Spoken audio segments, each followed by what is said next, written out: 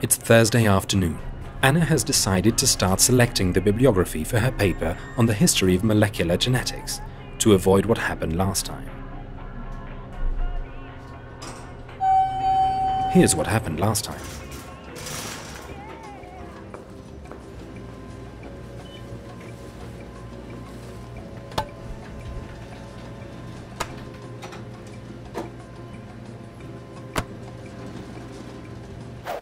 Alors, j'ai bien reçu votre bibliographie, je vous remercie beaucoup.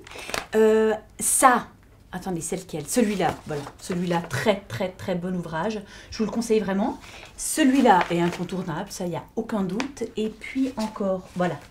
Celui-là, excellent. À ne pas manquer. Maintenant, vous me trouvez vraiment des ouvrages en rapport avec le sujet.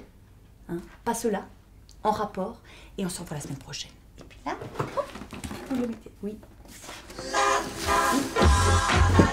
Anna, at this stage in your research, you've clearly forgotten the basic documentary research principle.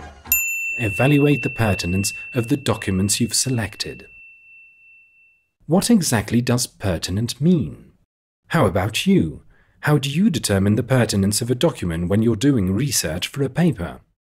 Systematically evaluate the pertinence of the information for a specific topic by asking the right questions.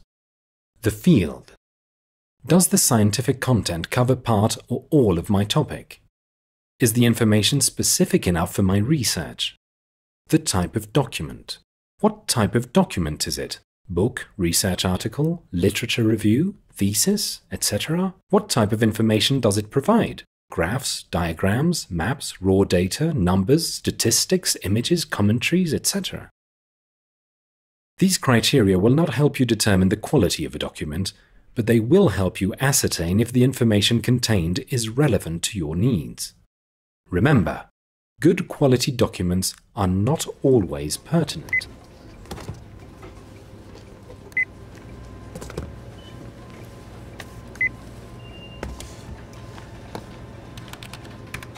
Vous avez la carte de fidélité?